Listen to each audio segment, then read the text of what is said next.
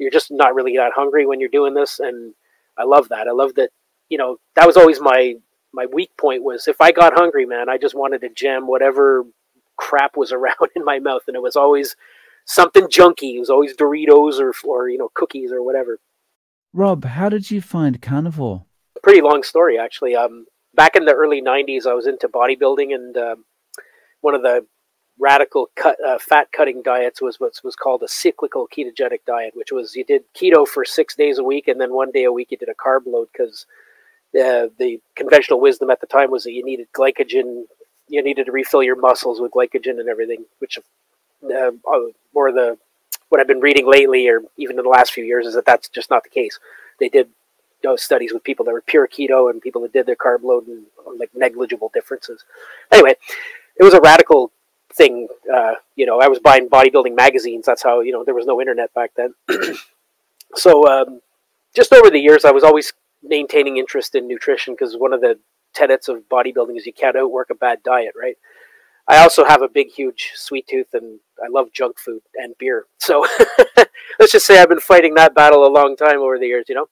But I always kept coming back to keto. You know, I'd go stray off the path, keto. Even when I was eating not great, I still was very protein heavy, very meat heavy, high fat, just because I ate a lot of meat. But the problem was I was eating a lot of crap, like a lot of, you know, like Doritos and cakes and chocolate and crap like that, you know, and beer. So just back and forth like this, you know, doing the yo-yo thing, basically. I'd go up 20 pounds, go down 20 pounds, go up 20 pounds, go down. And anyway, so back in 18, I let myself get pretty heavy, like close to the heaviest I've ever been. And I said, well, I feel like crap, so I know what I need to do. And I worked in intermittent fasting. I discovered intermittent fasting too. So I was able to drop 50 pounds in something like in the neighborhood of 6 months, 7 months. And I wasn't super heavy. Like, I'm 5'8", and I think I got up to about 230 at the time.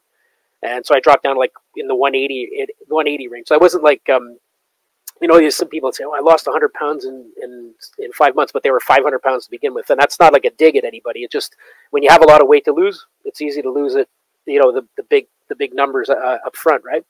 So anyway, so I maintained pretty good for a couple of years, and then I slowly but surely got back into my bad habits, and put on weight and put on weight and put on weight. And I was in Los Angeles in January for a vacation, and I went kind of nuts on the junk food. Like, I ate 3 family-sized packs of Oreo cookies to myself in the space of 2 weeks, amongst many, many other things, and lots of alcohol and lots of, you know, so I've never been a huge soft drink drinker, but I like Jack and Coke, so that was my drink of choice, and so you had a lot of Coca-Cola thanks to that.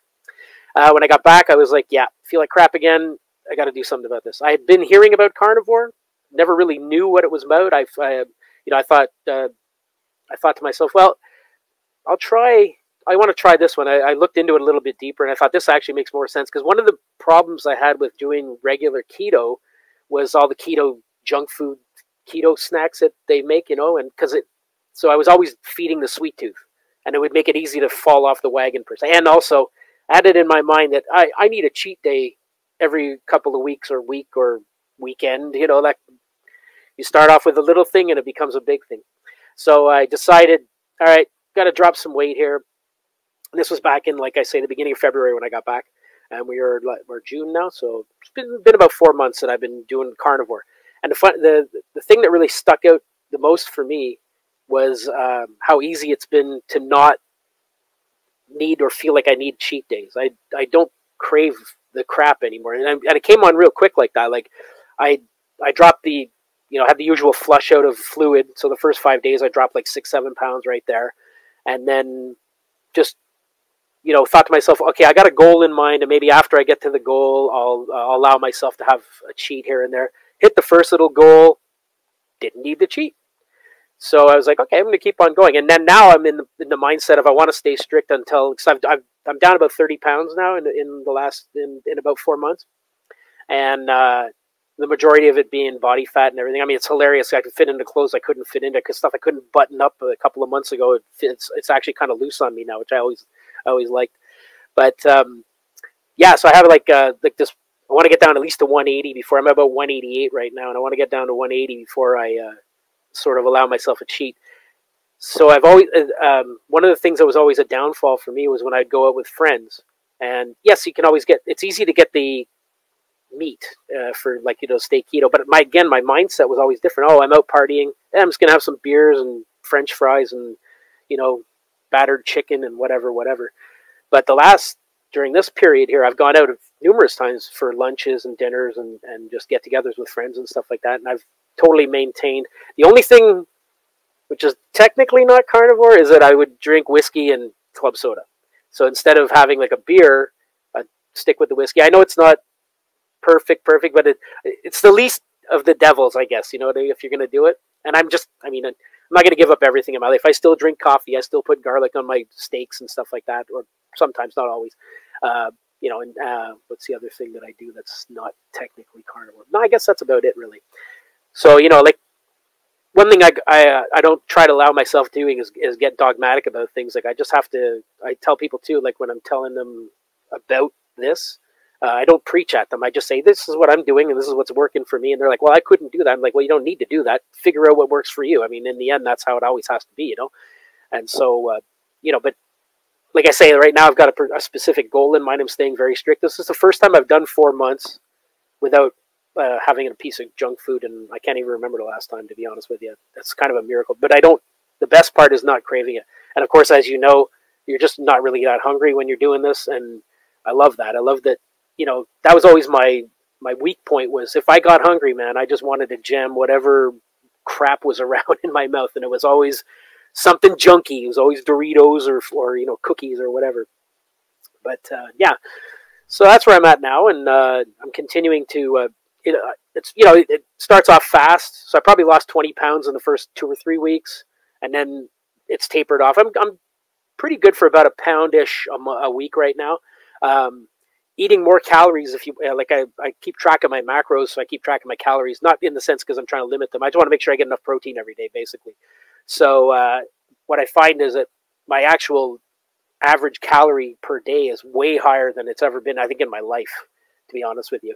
Now, I do intermittent fasting, and I do a 36 once a week, so I'll not eat for a day, like a 24-hour period plus 12 on 6 hours on either side, which probably, so I guess if you average it out over the week, maybe the calories are more or less in the same zone, but they're still higher, and they're still not low enough from a calorie in, calorie out point of view to be able to have that kind of fat loss. Like there's way more metabolic stuff going on has nothing to do with just me eating less food, and it's the type of food. So people say, yeah, I mean, I knew this even years and years and years ago, that not all calories are created equal, in the sense that some things your body's just gonna put right to your gut, and other things is gonna use for energy, and other things for rebuilding. Like I got a biker rally coming up later this week, and I'm just trying to think in my brain, how am I going to keep carnivore while I'm at a biker rally? Well, I mean, at biker rally, what typically there'd be lots of kind of junk food and stuff. The one good thing is that most biker rallies always lots of barbecue, but they always put a ton of sauce on it. So I'm going to see if I can grab the barbecue like before the sauce. But it's really hard to find anything except beer to drink, beer and water. So I'm a partier, so I have to find a happy medium. I'm gonna see if I can swing some like just grab a bottle of hard liquor, the whiskey or something like that, or if they have it at the. It's just like, you get into, once you get into like sort of party mode, it's a little bit. I want to just go for it. So luckily, all the other times that I've been out with friends and stuff like that, even if I've had a few drinks and gotten pretty wasted, I used to be a bad get drunk, eat crap pattern, like I'd get, people get the munchies from smoking. I don't smoke, so when I would drink, I'd get the munchies. Now it doesn't happen anymore. I can drink, and I just don't feel like eating. Interesting. Yeah. So just to take a bit of a step back, you mentioned intermittent fasting. Is there a reason you're doing the 36 hours each week? I started it as like for metabolic, for like the autophagy. I don't know how you pronounce that word. Probably, the cell recycling though. And I just kind of like it. I like having that day off of eating. I'm not really hungry. Like, there's certain points in the time, usually later at night toward bedtime, I'll start getting a little peckish. That's the other thing. Like, I never even if I do a 36 hour, I'm just not that hungry. Yeah, I'm hungry. but I'm not that hungry. I'm not like starving or freaking out like I used to be when I would eat a lot of carbs and stuff, you know. So and I like doing the 18-6 daily just because it's an easy routine for me. So I mean, I'm never been a morning eater, so for me to start eating later in the day was never a problem. And I say, well, I'm going to stop eating at 6 or 7 at night or whatever, and then roll into the next day. So a lot of it's routine now. Yeah. In the 4 months, you've lost a significant amount of weight. Have you noticed anything else improve in regards to things like sleep or things like that? Yeah, actually, I did. I had weirdly enough, last year I developed really bad dandruff out of nowhere. All my life, I've never had at all. It just came on out of, I don't know what it was. It wasn't like I didn't notice it lining up with like a change in my diet or a change in anything. Wasn't as more stress in my life or anything like that. Just started happening. So I was battling it, Head and Shoulders and Nizoral and blah, blah, blah, blah, blah. And nothing's really working all that well. Within 3 or 4 days of going carnivore, it was gone. Completely gone. Yeah, it blew my mind, actually. I was expecting things like that, but that was surprised me how quickly that happened. And Wow. that was the main one. Yeah. Yeah. So you talked about how when you tell people about this, they'll be like, well, I couldn't do that. And, you explain, well, you don't have to. You got to find your own way. Mm-hmm. But, when you've been at these kind of events that you will be going to,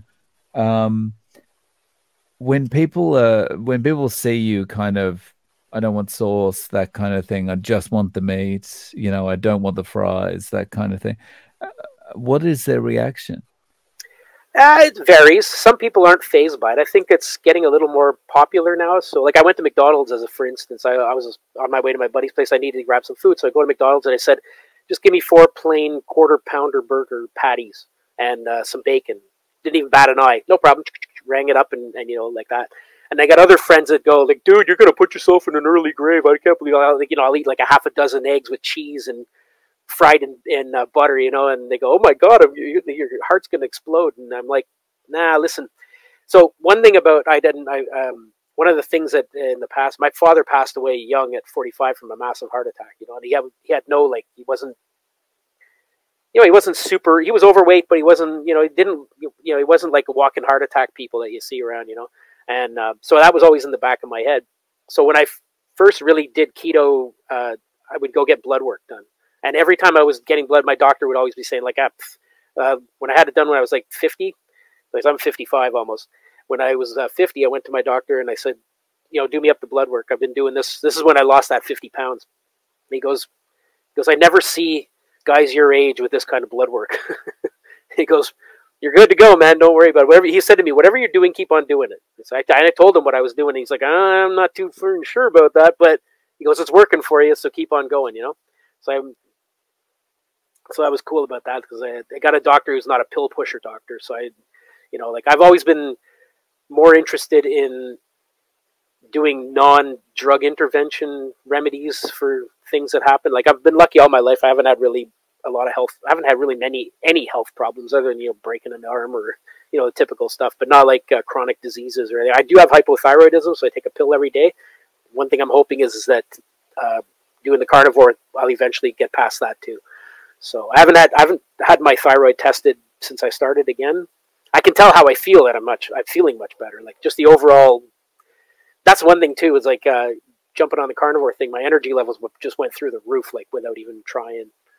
So, I guess, well, that's a good sign for your thyroid as well, right? Yeah. No symptoms. I'm still taking the pill every day because you don't want to just do it arbitrarily. I remember one time when I was out of town. This is years ago, mind you, and I'd forgotten to bring my pills with me. And in 1 week, I put on like 10 pounds. So, yeah, it was pretty bad. So, at some point, I'm gonna wait till the 6-month mark, and then I'm gonna go see my doctor and ask him to run a blood panel again and test all my thyroid, not just the TSH, but the T3 and the T4 and the circulating hormone levels as well. Because the signaling hormone's not enough of a good indicator from what I've been more researching about, So, day to day, for you mentioned you're a musician. Not a Yeah. full-time So, musician. I was in a band that was a full-time, well, a touring band for about a decade back in from '04 to 14. Yeah. oh wow. Yeah. Do you get what was the band? It's a Canadian band called Exciter, speed metal, underground band, but in the metal world, a well-known band. So I got to live out my rock and roll dream and tour the world. And I was in Japan actually. You're in Japan, right? We played, Yeah. yeah, we played in Osaka for a couple of shows back in 2012, and I got to go to Kyoto and Tokyo. Pretty awesome. I love that country. I made a lot of good friends over there. Actually, I keep in touch with today. How do you balance your time now between work and doing stuff with the band? Well, I'm not in the band anymore, so there's no balancing to do. I do a lot of karaoke, as you can see behind me here. That's my one of my practice amps, the full Marshall stack. I've got two of them there. So I do karaoke with my computer MP3s and playing music and stuff like that. I jam with friends every now and then and everything, but I don't have a full band going right now. And for my real work, I'm an IT guy, so I do you know I do work from home mainly, so which is really awesome. But I ride a lot, so in the summertime, which we're in right now, I'm usually on my bike. And what kind of IT stuff are you doing? Like software development, I'm a consultant for the Canadian government. Ah, okay. How you said you got increased energy. Mhm. So, are you able to kind of balance all those things better than before? Yeah, I would say yeah. I don't get overwhelmed very easily. I never really did anyway, but I find it even now even better. That's another thing to the clarity and just being able to deal with shit happen. Oh, excuse, I don't know if I'm allowed to swear on this thing or not, but being able to deal with stuff happening, like that comes at you out of nowhere. And so, like everybody, I have my challenges in life, and when you're not, when your emotions aren't like sort of going all over the place, it's a lot easier to deal with, a lot easier to focus and just deal with the problems and get them done rather than throw up your hands and scream or something. So yeah, that was another thing that I. Yeah. I've certainly felt the same. Like it's almost like you're able to take a step back from, being in the kind of the scrum or something and kind of go, okay, just calm down a little bit, just deal with it step by step and, yeah. Exactly. Mm. Yeah, it's a nice feeling. I mean, stuff still happens. It piles up. You got to deal with it. Just deal with it one step at a time. You only can eat an elephant one bite at a time, right? So if you think about it like that, then it makes things a lot easier to. Don't just look at everything. It's like, oh my god, it's a huge ball.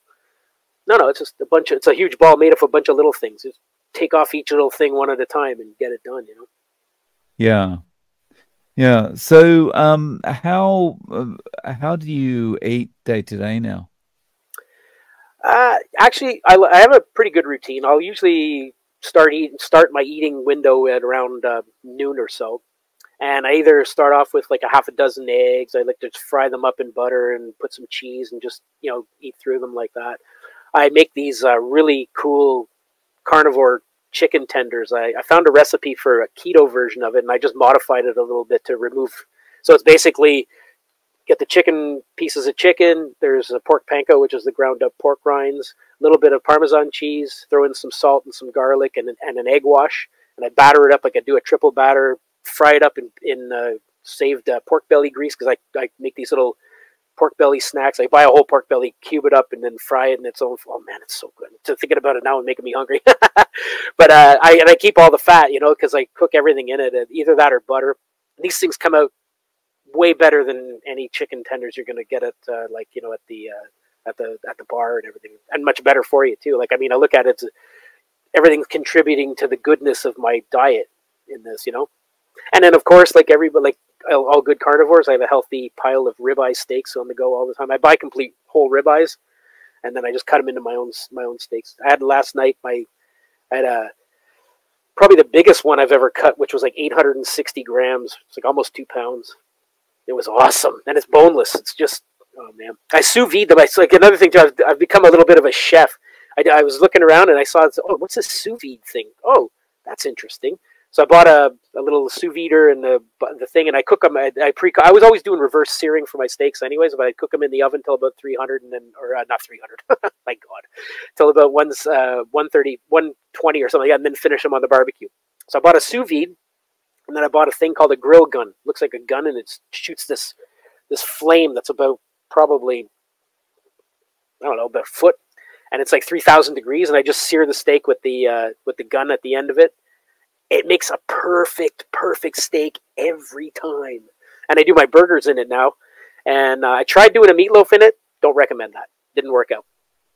Wow, that sounds awesome. Like Yeah. I just like the idea of using that gun. Oh, Just it's awesome. gotta Yeah. And they, gotta they stay made it away from they the made it in the shape of curtains, I like a guess. handgun. Yeah. Sorry, I didn't mean to interrupt you there. No, no worries. So so like how when you sous vide the beef, how does that come out? Is that like it's pretty rare? Well, it depends. You can put it like it depends on the. So I did a little experimenting because normally I like a medium rare. So I was, I would the first time I did it, I did like 2 hours at 129 Fahrenheit, which would be the internal temperature of, and it came out good. And then I was watching some more videos, and one of the guys, this dude who's like cooks like steaks is his thing, right? And I mean, his videos are amazing. This guy named Guga, and he's a Brazilian dude. Anyway, he knows his steaks. And he has a sous vide channel, oddly enough. So I was watching some of that, and he said, so for the steaks and the sous videing, you make the temperature a little higher, so 135, because it renders the internal fat better. And yeah, it makes all the difference. So it looks a little more medium than rare, but it's got the texture and the taste and the juiciness of a medium rare. And it comes out, like I say, perfect. You take it out of the bag, it looks like a boiled meat, so it doesn't look all that great. You throw it on the grill, fire the gun on it there, and it takes about 2-3 minutes. You get a nice crust on the outside, and it's like a edge to edge, perfect cook throughout the entire steak. Like there's no spots that are more rare. Sometimes a steak's not perfectly cut straight. You do it the old-fashioned way, and you're going to get spots that are a little more cooked than others. This cooks the steak perfectly, and then you just finish it off with the sear. Nice. It works And perfect for burgers too. how good is it to be eating in a way that you can have this awesome food and as much as you want and not feel guilty at any time? Oh, it's great. That was one of the things I always loved about keto, because I'd laugh. I'd make the joke, I said, I lost 50 pounds eating 3 pounds of bacon a week and burgers and steaks and all this. And my people look at me like, you're nuts. I'm like, no, but it works. It works. Like, it's just, it works. I mean, I don't know what else to tell you. Hey, listen, if I drop dead tomorrow, c'est la vie. I've had a great life up till now. I don't want to die or anything like that, but man, no regrets. I'm always been about quality over quantity. I don't want to live to be 100 if I'm going to be sick and in a bed all the time. Don't want to die at 40, at 55 either, but you know what I mean? Like, I'd rather live fast, die young, for lack of a better term. But you know what I mean? Taking care of myself. Yeah. I don't want to be silly. I mean, I think, yeah, if most people had the choice, they don't want to be, they want to have the quality of life. They don't want to be on, the machines and the drugs and whatever until the very end when there's no quality of life there, right? Well, that's it. I have numerous pacts with friends about stuff like that. There will be no machines keeping me alive for any length of time, that's for sure. Yeah. So you mentioned like you've got this goal of 180 pounds. Once you get to 180 pounds, what's the plan? Is the plan to keep going with carnivore, or is the plan to moderate? Well, carnivore, I think, is going to be the base going forward, period. I just don't feel the need to do anything else. If down the road, when I say I have a goal of 180, that's like my short-term goal. Like in my mind, when I started this, I was like, well, at some point I'm going to want to have, chocolate or whatever, or junk food, right? That hasn't happened yet. So if I hit 180, or when I hit 180, if I'm still in that mindset, I'll just continue as I am now. I'm just not going to like right now I'm actively not drinking beer for it. I love beer. That's the one thing I do miss on this is beer. So when I hit 180, maybe I'll have some beer, like that kind of thing. But other than that, I mean, it was my initial thought process, having based on like my experience with doing keto before, where I would always have my cheat days and this and that. I said, well, I'm not going to have a cheat day till I get to 180, but things keep going the way they're going to go. I won't have a need to have a cheat day when I hit 180. And then I'm going to see where I'm at, like body composition wise and everything. The one thing I have not been able to get time to do is to get any kind of exercise. So all this weight and everything I've lost has been with 0 seconds of exercise. It's just been purely diet change. So I don't feel like I'm losing muscle mass. I don't feel it. Like, I mean, I'm pretty in tune with my body from all the years of weight training and stuff like that. I do want to get back to it. It's just a matter of organizing my time for that kind of stuff. So. Yeah, I mean, there's a lot of selling points in this way of eating, like Yep. eat good food, lose weight without doing any exercise. It's, Yeah, you almost feel guilty for that one, but not really. I'm lazy, if I don't have to move, that'd be nice. If it just melts off. Yeah. What's really cool about this time, and which is a little different from any of the other times I've done the keto thing, is I haven't hit any plateaus. Like the weight loss slowed down, which I expected. But I usually would go the way. But again, I think this had more to do with incorporating cheat days and things like that. That sort of put the brakes on the progress. Like, 'cause I would normally go a few weeks and then I would stop for a few weeks and then start losing again. This has been pretty it's been a curve like this, for that, you know what I mean, like kind of an exponential curve, but it's continually on a downward trend. Like, it's not. I didn't have any flat spots in it, so that's pretty nice. So one thing I didn't ask you was when you went from keto to carnivore those 4 months ago, how had you? What was there any particular person that you'd seen on a video or heard talking about carnivore that convinced you? Yes, actually, that is. Yeah, thanks for reminding me that. The thing that really that made me go, instead of just jumping back to keto and IF, to try the carnivore was there's that guy, I'm sure you probably know him, Kent Carnivore, the guy with the ileostomy. So he was talking about I think he was doing an interview with Sean Baker, and he was talking about what he saw in his bag, which is kind of nasty. But he goes, when I would eat vegetables, I would see the vegetables in the bag. When I eat meat, it was just liquid. And I thought, yeah, that makes a lot of sense. Yeah, because your body doesn't digest. And of course, the more I was researching, like the low carb vegetables and things, or low glycemic vegetables, and like, I mean, the one vegetable I do like is broccoli, oddly enough. And it's, the more I look into it, the more I find out how really not good for you it is to eat it. So so I thought, I'm going to give this a try, and I really, really love the simplicity of this too. There's no counting fiber, carbs, and this and that and everything. I just eat meat. Yeah, there's a 1 gram of carbs in an egg maybe, but I don't really consider that it's coming from the egg. So like, I know I have a keto mojo meter, so I can check my glucose and my ketones and stuff like that, and my GKI, and it's always down there. Another thing I didn't I forgot about. I noticed my resting heart rate. So it used to always be in the 80s and 90s. It's down in the 60s and low 70s now on a regular basis, which is pretty cool. And I don't know if I guess that's probably from getting rid of all the fluid and stuff like that. Oh, nice. Yeah. So one of your friends comes to you, says, look, I want to get started with this. You're doing really well. You've lost some weight. You've got lots of energy. How can I get started?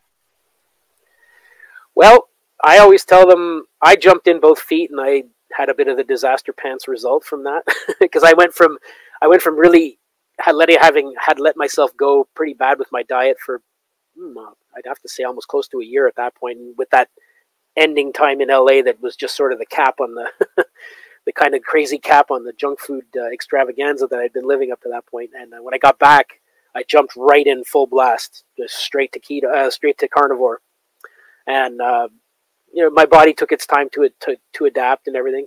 So I guess one of the things I would say is, if you can, sort of like, depending on what your diet is to begin with. I mean, if it's the typical SAD diet, if it's really terrible, it's easier. I always tell them, if you do nothing else, just get rid of the sugar and get rid of the seed oils as much as possible, and then work your way down or into carnivore from there.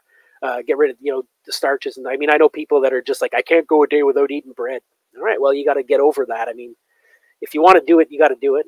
Ultimately, I tell them, if you want to do it, you're going to do it. And there's ways. Definitely go online and look up people like you and other people who are doing this. I've learned a lot from you guys, and then I just incorporate it into my own. I've also cut down on it. I used to take 8 mittfuls of vitamin supplement pills a day, and I've cutting those out slowly but surely. Just basically stopping them. Do I feel any different? Nope, didn't need it then, I guess, you know. I'm trying to get all my nutrients from my diet. So, Rob, do you have any social media, a website, or anything like that if people want to reach out?